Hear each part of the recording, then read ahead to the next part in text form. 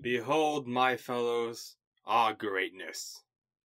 Born of many gifts, but focused into one goal. Furtherment of our passion. Passion for life and its greatness. Passion for the world we build. Passion for our craft. As I take this authority as the Merlin, know that I swear on my magic to have every action be done in the name of glory, passion, and love. The 5th Merlin, 1616. Acceptance speech of the position of Merlin of the Grand Council. Sunday teaching. I scooped the last bit of oatmeal out of the bowl. It was plain with nothing extra on it. No sugar, no fruit, no spices. It didn't matter. The most common thing said about me was my narrow frame, as if I had gone my whole life starved. There was a reason for this, though, that being I had been starved my whole life. Not due to some abuse or principle I held.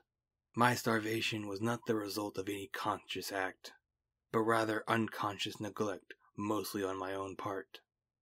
I simply forgot to eat most of the time. A slip made easy by a trio of factors. The first, that I didn't feel hunger. My stomach never rumbled or ached for food. It simply sat still, waiting to do its work when given. As such, my only reminder of my need for sustenance was the wave of fatigue that would weigh me down if I went too long without it. Second was my lack of taste. I could not enjoy the meals I ate, no matter how fine or lovely made. Though, and perhaps luckily, I could taste foul flavors. Food rot and poison were just as horrible in my tongue as in the other. Dirt and such were also on my palate. In fact, to say I couldn't taste was completely false. I simply couldn't taste food. Specifically food. This also extended to my sense of smell, though that was known by others much less often. The third factor to my everlasting fast was my dedication to my studies of the arcane granted to me by my infernal blood. My father was a devil, a ruler of demon kind, and he had me conceived for the purpose of bringing an end of everything. I am an antichrist, one of many attempts to undo Christendom, born of a mortal parent and a damned creature to usher in Armageddon. But just as the Messiah willingly gave his life to save humanity, the Armalus must willingly give their lives to damn humanity, which was just a lot of work. I preferred my own studies, which I would often spend days upon days on with little rest. My summer break spent in near solitude researching and experimenting with this amazing force called magic. So it was I sparingly ate, and having a full meal was a rarity worth note. This resulted in me being nearly bone thin, but that didn't affect the power I wielded. I spent years learning and crafting my magic, with the only breaks being school, church, and sleep. I finished my meal and drank some water. I fully experienced thirst and the sweetness of cool water. I'll also say that I also experienced the entirety of matters dealt with in bathrooms, if you wanted to know. I started setting the dishes in the sink and prepared to wash them later when the front door opened. My sister Lucy came into the kitchen mid-yawn. "Oh boy, I'm tired. Well, hey there, little brother. You still up?" "No, I'm already up. Go change," I answered. "Huh? Why?" "It's Sunday, and church is in an hour." I had little patience for my sister, half-sister technically. We shared the same father. All right, don't flip out." She yawned and went up the stairs, returning in church-appropriate attire, if only barely. The thin blouse was cut past her chest, and undergarments were an annoyance to her. "All ready to go." "You're not smelling like a whorehouse, are you?" I asked as I finished my dressing up. a tie, bright red, like the blood of Christ. If I do, She smelled herself a few times. it's an expensive one. I sighed. That'll have to do. Come on. I patted my breast pocket to double-check that my spell book was there. The tome weighed nearly 9 pounds, but paranoia was common to magic users as song was to birds, a natural and instinctual trait that is often overlooked in everyday life, which was fine by us. The Protestant Church of 51st Street was a hand-built site only a few miles away, so we walked the distance. I used to leave later, to be in time for Mass to start, but now I left earlier for the now common detour of crossing paths with Jerry. Good morning, Abraham, my team leader said as he rounded a corner before he even saw me. Morning, Jerry. We stepped off to the side. Jerry was dressed in his own Sunday best, and behind him his mother wore a fine but simple sundress. Hey, Mrs. J, Lucy sang out, waving. Lucy, Miss Jarvis greeted back. I hope that's not work clothes. Lucy huffed at that. No, I can't wear any work clothes with Abe here. Abraham, I snapped back. Do not shorten my name, Lucille. Whatever. She rolled her eyes, and I took the opportunity. Jerry, did you have more to say? Yes, I was waiting to ask if I could come over this evening. To what reason? To learn about magic. On the Sabbath? I asked. Jerry was a devout Christian like me. He respected the holy day of rest and worship. Yes, if you're willing. I nodded to that. All right, then. Come by this evening. He nodded, and we broke apart to continue our ways. Well, well, well, Lucy cooed. I thought you didn't do work on Sunday. I don't. But you're going to teach that Jerry kid about magic? Yes. Isn't that work? No. Oh? Why not? Because magic is a life passion for me. Sharing honest knowledge would not be laborious in any fashion. She tisked. Sounds like a loophole to me. I could only sigh at that. My sister had always been a pain. Ever since I was made to live with her, after my mother rejected me. I didn't blame my mother. Being the spawn-bearer to a devil was not fun. But she had managed to keep me until I was baptized, making me immune to the influence of my infernal blood. My sister had also been Christianized at birth, also freeing her.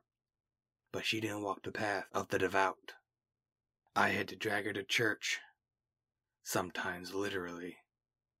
Service was mostly routine. The congregation was mostly mundane. Only 7 people were demi-humans. Me, Lucy, Father John the preacher, and a fairy-kin family of 4. Everyone else was just a soul seeking salvation. Even Father John was only a demi-human by a technicality of divine communion. It wasn't a surprise. Protestantism was the least popular denomination for demi-humans, as a core tenet was that no mortal had power beyond their own reach, of which salvation was beyond any touch. This was true for all, but Catholicism didn't advertise that as much. After service, I returned home while Lucy went off on her own. I needed to do some shopping, both to resupply my magic arsenal and general groceries. I was a light eater, but Lucy was not. If I didn't keep up with her bottomless stomach, then she would become even more reckless with our limited stipend. I sat down and went through lists, adding a few more things for Jerry's visit. After confirming the budget, I headed out. My first stop was Hannah's Garden, an apothecary ran by another half-sister of mine. Hannah Brimhall was another antichrist that chose to live a life of peace, though only after being thoroughly defeated by a holy man she rivaled with for over a decade. Some walk the path of grace, others get kicked down it like a tin can.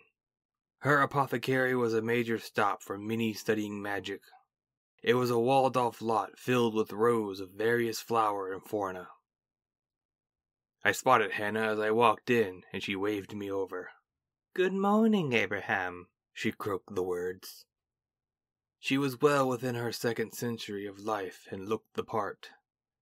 Magic could elongate life in youth, but only so much. "Good morning, Hannah." I bowed my head in respect and pulled out my list. "I'm needing quite the spread today." "Today?" she asked sincerely.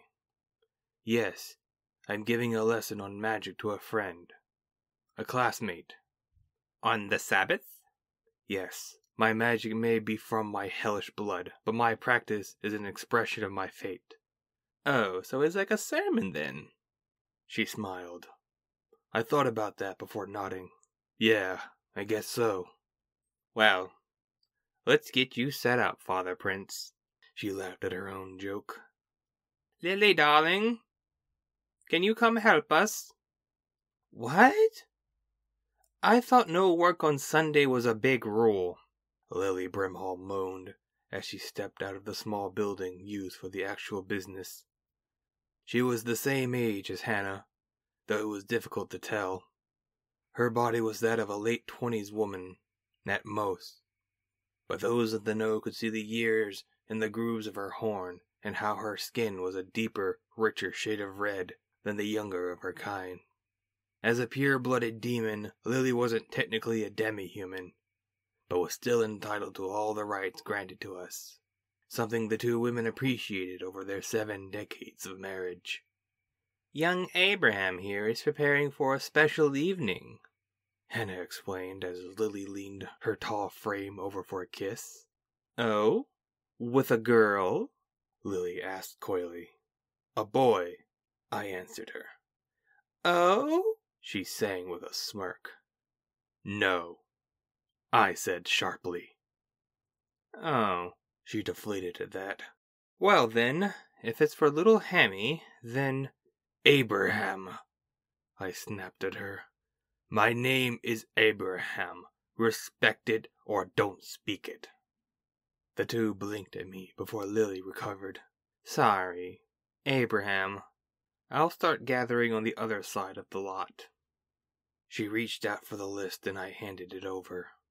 As she walked out of earshot, I sighed and addressed Hannah. "Sorry about that." "Don't be." Hannah smiled and patted my arm. "I'm about the same way. It's one of the first things we had a real fight over.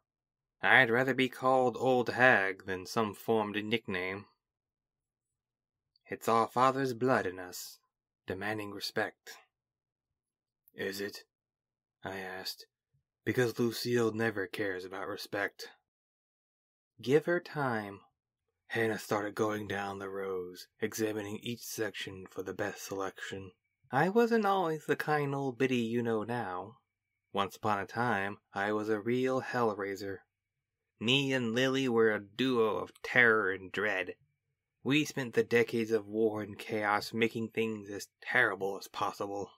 And yet that undamnable man faced us at every turn. And in the end, he managed to turn both of us away from the path of evil. Even went so far as to officiate our marriage." Hannah had stopped moving and was bobbing a flower blossom in her hand. "I didn't know that. About your rival being the one to wed you two." "That part doesn't come up as much. It was a secret ceremony." "Were there objections?" "Our fathers. Hers and the one you and I share. Both objected to having it be under the authority of heaven. But they could both suck it." She closed her eyes and sighed. "His name was Andrew Carpenter. He died fighting during the Horde invasion." I watched her for a moment as she mourned. Finally speaking up, I said, "Noble." "Yes." Hannah turned to me. "A noble soul can make a lot possible. Be patient with Lucille." "I will," I said, and with that she returned to her chipper mood. Good. Now where were we? We returned to gathering various materials. After a while, Lily returned with an excellent range, and we headed into the office to complete the transaction. Before I left, I turned to Lily. I'm sorry about before. She tisked. Forget about it. You're not the first moody brat to get on my case. Of course, I ended up marrying the one that was. Is that so? Hannah scowled as Lily giggled. You have some nerve saying that in front of me. Oh, come now, honey. You're not a moody brat anymore. Lily leaned on the counter and stared lovingly at her wife. Now you're a moody hag. Hannah whacked her with a broom that only sent Lily into a tittering giggle. I said my goodbyes and left. I still had to get rations for the week, which sent me a bit further to a general market ran by an elderly black man. He sat out in front of the store in a rocking chair as his grandkid minded the store. Well, howdy there. Been a while since I seen you, Oscar said as he saw me. I've been rather busy since school started, sir, I said. Sounds about right. But be sure to come by now and then. I was about to worry you fell in the dust. I'm a bit tougher than that, sir. Well, you don't look it. You already ain't much more than a skeleton. I huffed. My thin appearance was always something others noted. Most people don't realize just how enjoyable eating was and how miserable starvation was. Say, boy, I ever tell you about my time in the service? Oscar said, adjusting the baseball cap he wore. On it were 2 silver stars over his name. Oscar Cookman. I served through the Horde invasion. Went in as a corporal. Came out 4 years later as a major general. Of course, they demoted me back to some kind of sergeant, but I didn't mind that. I left the army after that. Did you have a reason? Yes, my reason was... Oscar leaned in and looked me dead in the eye. Fuck 'em. He leaned back. And that's all the reason I needed. After 4 years of hell, I didn't even tell nobody. Just walked off the base and went to my mama's. Army rings me up one day, telling me I need to report in, or I'll be trialed for AWOL. I said shoot me and hung up. A month later, I get a package in the mail. A medal and this hat. Nice to hear a happy ending, I said. I guess. Oscar stared off into the distance. You know, I remember the end of the conflict. I was 5 at the time. Radio man said the fighting was over. And Mama just started crying. I didn't know about tears of joy. Oh, I was mighty confused. Until Mama explained that it was a good thing. I was really confused the next day when we learned Grandpa blew his skull off. Suicide? Yep. Spent his whole life in hell. Guess he decided to move there. Oscar nodded. Probably could have visited him, but I was busy. War is a demanding career. Sure is. I was in West Africa when they showed. I spoke some of the local languages there, helped talk stuff out when I could. Then boom, hell all over. We started shooting at each other, thinking betrayal. Captain got a call and I overheard. Space invaders. Could not believe it. But I saw them myself lying over. I stepped out in the open, hands up, and I shouted in the local tongue, Sky Ocean attack, 'cause I had no idea how to say out of space. So I said Sky Ocean. Sky Ocean warriors. Sky Ocean bring war. It worked. Oscar pursed his lips. 4 years later, everything was different. Like the whole world was finally tired of everything. Before you couldn't walk over yonder without a dozen eyes watching you, and about twice as many guns following. After, nobody cared. Everybody was too busy counting stars. Grandpa, A young woman stepped out front. you know that boy too polite to interrupt you. Don't talk him to death. Oscar spun around and shouted back, Ain't nobody gonna die out here but me. Now get back as you was. The young woman huffed and called to me. If you need anything. She went back and Oscar straightened up. I don't want to keep you all day. I don't mind, I said. Honestly, I don't mind telling people off for wasting my time. But I do have a schedule to keep. He nodded, and I returned the nod and went into the store. The young woman, Oscar's granddaughter, was working the register. Abraham, was it? We were missing you these last few weeks. School, I said as explanation. Right. One of them demi-human schools. Yes, ma'am. What was it that makes you a demi-human again? I hesitated. There were some demi-types that were less tolerated than others, and hellspawn weren't often loved. But to lie was a sin. I'm a magic user. Really? What kind of magic? All magic is the same, I explained. But I specialize in matrix construction. Magic circles, the kind you bind demons in. Wow. I'll remember that if we get into trouble like that. I nodded and grabbed my groceries, bid farewell to Oscar, and headed home. As I entered, I was greeted by the lower Lucille snoring on the couch. Sprawled and barely decent, I kicked her ankle, waking her. She spun around and rubbed her eyes. I thought today was about resting. There's a difference between resting and lazing, I said. Come on, you know I work hard. Being a consultant on call isn't much work. She huffed. Used to be. Work was aplenty back during the mutant uprising. The mutant revolution? The one during the 90s? I questioned her. I actually didn't know Lucille's age. I had heard she was in her 30s, but that had been a few years ago, and she didn't show any sign of aging. Much like Lily Brimhall. Oh yeah, the mutant uprising was a wild time. I've heard dozens of stories, she said, neither confirming or denying her own involvement. Freelance work flowed like a river. You mean mercenary work? I asked. Oh yeah. After the unfounding of Pittsburgh, every metropolis was flowing with blood. Lucille stretched and stood. I remember one story down south in Georgia. A protest over a new law turned into a 3-day brawl. President had to call in the United Nations to aid in containment. Only containment? I knew about the mutant revolution and that it had taken up most of the 90s. An incredibly violent time caused by the oppression of mutant demi-humans breaking under the weight of the newly invented drug Buff-Out.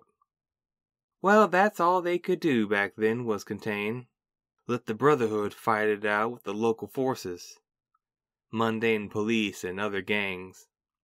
National governments were scared to act directly. Fear of causing an international issue. Not even the department would act unless needed. And they actively tried to not be needed. How so? By preemptively kicking ass mostly. They would go in somewhere for whatever reason they could, usually under the IRS's authority, and break every bone they came across. After that, their reputation was enough to get big boys to settle down. They could just stand around and do nothing. I had known some of this, mostly how the Department of Demi-Humans grew to be feared and respected during these times. In fact, a lot of the rules around brawling were established by them.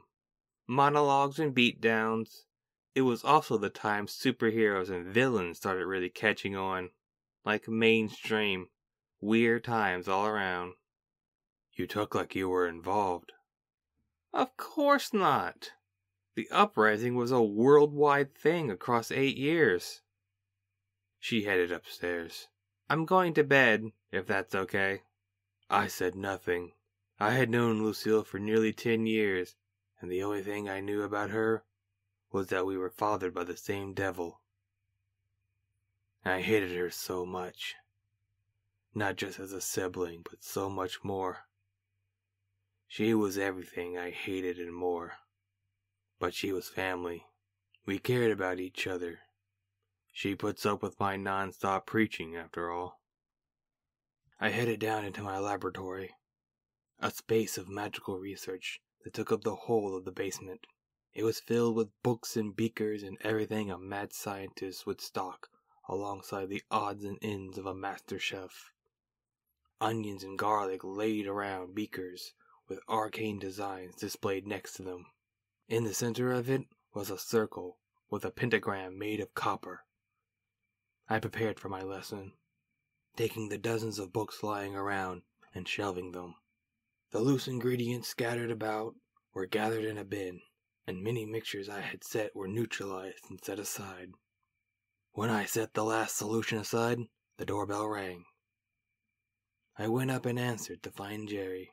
"I just finished cleaning up," I said. "Glad I have such good timing," he said. I just nodded and invited him in. We headed straight to my lab. "What do you know about magic?" I asked first off. "That you and Runesir use it frequently, and it's incredibly versatile," Jerry answered. "I've overheard Runesir call you a hellspawn in a less than kind tone." "I am a hellspawn." "But so is Adrian." "Adrian is only a half-demon. I am born of a devil." "How different is that?" Jerry asked. Not how it was different, just how much different it was. "My father is an active force of evil," I explained. "Me and my siblings are made to be opposite to the Messiah." "An Antichrist," Jerry said offhanded. "Does that make you more powerful than just half-demons?" "No, not inherently. It's simply that devils aren't able to leave the underworld. Ever." "I don't understand." "I'm spawned from hell specifically. Demons can exist throughout the realms. It's not a scale, it's a category. One that means little." "I see. So why does Runesir hate you so?" "Because he's envious." "Why? He outmatches you in every field." "No, he doesn't. He can beat me only out of training in combative magic. I am both more flexible and stronger in raw power. I could easily outlast him if he didn't down me in the first few moves." "Really? Does he not have the endurance for a prolonged battle?" "Endurance has nothing to do with it. It's all about raw mana." "Mana?" I pulled the book and opened it, handing it over. "Yes, mana is the measurable energy that powers magic, like fire or electricity. In scientific terms, we act upon it and it acts upon the world. But doing that action makes it disperse around and away from us, making it harder to use. Out of reach in a way. But we can store extra mana within us. This is called a mana well, and I have a large capacity compared to Runesir." Jerry looked over the book. "But Runesir still wins." It wasn't a question, but I expanded on it. "Yes, because Runesir is more practiced in battle magics. Though he claims it to be his skills, he has a small but well-formed list of spells that he can cast on reflex." "He's quicker on the draw. Doesn't matter how big the gun is if he shoots first." "Exactly." Jerry looked down to the floor. "Why pentagrams?" "Variety of use." I pulled another book and opened it to a listing of circle designs. "The most basic is the 3-point circle, but there's not much you can do with it. The 4-point is better and often the minimum needed. The most common is actually the 6-point circle, often cited as the Star of David. Incredibly powerful and still easy to use. The higher you go, the more power you can wield into a spell, but the harder it is to use it. The 5-point is the middle ground for power and complexity." "Jack of all trades?" Yes and no. It can be used for nearly any working, but it has its specialties and limits. Its real advantage is that it needs only one spellcaster to make it. The 6-point needs more working, but it's the real go-to for long-term workings. 5-star for short-term, 6 for long-term, Jerry said. What kind of works would be long or short? Again, it's a bit more than that, but the easiest way to think about it is offense or defense. A star of power is used for attacking or summoning. A Star of David is used for defending or sealing. Jerry nodded. Interesting. That's why the Star of David was often used by Jewish warriors? Yes. Knowledge given to them by heaven. Jerry nodded. Do Christians have their own magic? Magic is magic. There is no difference between Jewish magic or Christian magic, or even demon magic for that matter. Jerry nodded. I see. So you and Runzer are the same? He would likely disagree, but yes. Anything one can do, the other could do. Jerry nodded. What about Jessica Black? She's a special case. How so? Jessica uses preset spells made by another force. I and Runzer make our own castings, even if they are copies of previous spellcasters. Jerry nodded. So Jessica uses pre-made spells, but you just copy others? I sighed. Not quite. I can copy others, but I can also build original workings, even if they turn into copies themselves. What does that mean? Jerry was taken aback. It's not too difficult to understand. It's like magic has a language of its own. Magic words and sigils form over time, from casters wearing them into the flow of magic. This is how mundane ritual magic is possible. What? Ritual magic is real? Yes, very. But it's tricky. It's far less common nowadays, but it used to be that mundanes would study enough magic to be able to fake real magic by setting and performing the workings of magic, in ways that made them work automatically. So Samuel could learn rituals and become a spellcaster himself? In theory. But like I said, it's far less common today. The most important part of a magic working is power. As in... mana. You need a fuel source.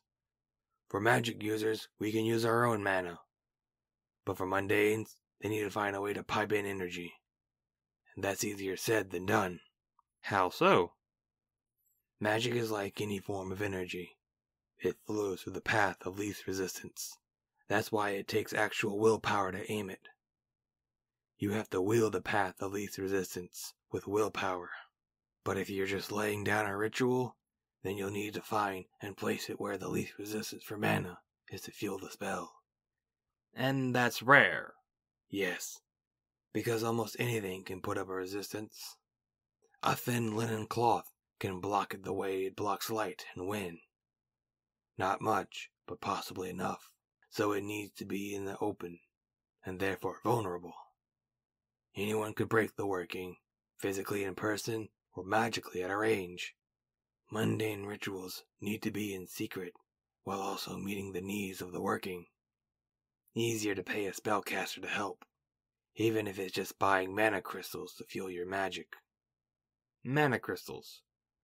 Rocks with a mana well inside. You can set them to work in all kinds of ways. The way I know is to just have them leak mana over time. But the ways are endless. Jerry nodded. Okay, I see. Change of topic. Witch and wizard, what's the difference? Doctors and architects. Most classifications of spellcasters are just job descriptions. Wizards are magic architects, but also a catch-all term. Witches are spellcasters of the medical field, good and bad. There's bad medicine? Warping a body into a monster counts as medical working. But so does growing drug plants. But that's also a form of druidcraft. Shaman. Shaman is just a catch-all for the natives. But most shaman are druids and wizards. but not witches, because they're very against mixing ores directly. Jerry nodded. So you can be more than one? Yes, again, just like how you can be a doctor and an architect. Okay, alchemist. Magic chemist. Mystic? Magic priest. Often leads religious gatherings. Mage. One who is a magic user, but not a spellcaster. Counters the sorcerers, who are spellcasters, but not magic users. There's a difference? Spellcasting is shaping magic. Magic using is just, well, using magic. Adrian is technically a mage, since he can't shape his own mana into a spell. Most mages rely on using items made by others, or just by being bigger and stronger. What about sorcerers? Often ritual leaders, moving magic around, but without their own source of mana, they are limited. Jerry fanned through the book. Any terms I should know? Plenty. An endless amount. Especially if you start counting names and titles. Are names an important thing to consider? Yes, incredibly so. Names have power like no other. Like what? Like the power to have power. Names are needed to have any kind of real power to begin with. What about targeting? I've heard you can influence power directly through a thing's name. Yes. So isn't that a major disadvantage? No. Names are needed to have any kind of real power to begin with. I repeat it. A nameless thing might be a hard target, but it could never gain any real power to act with. I see. Jerry flipped a few more pages. Is there anything else technical, or could we move on to some practical lessons? I couldn't think of anything, and so we moved on to a practical lesson on the workings of magic. I showed Jerry how spell castings often started, and a basic outline of elemental forms. I went over proper technique and showed the difference between a loose casting, where the magic itself had to pick up the slack, and a full casting, where the wizard did everything right, allowing the spell to take its full form. Word use and sigil placement, ritual magic powered by a real wizard, and free-form casting without tools or resources. I don't know how long we spent going over all the magical knowledge I was willing to share, but the sun had been long set when we returned to the surface. I walked Jerry to the door. I hope I answered all your questions. No, He answered. but I know how secretive wizards are. Even Jessica Black has a natural instinct to keep secrets. Yes. Secrets are an important part of the culture, I said. We guard them well. Indeed, which is why I wouldn't bother to pry, He said in his knowing tone before opening the door and walking out. See you tomorrow, Abraham. I closed the door behind him and thought back. We had never gone over the subject of secrets, the bits of information wizards guarded closely, yet Jerry seemed to have known about them well enough. That was odd, but benign. Jerry was an odd person to begin with. Overthinking wouldn't help. So I didn't, and instead simply headed upstairs to prepare for bed. A comfort I very much appreciated.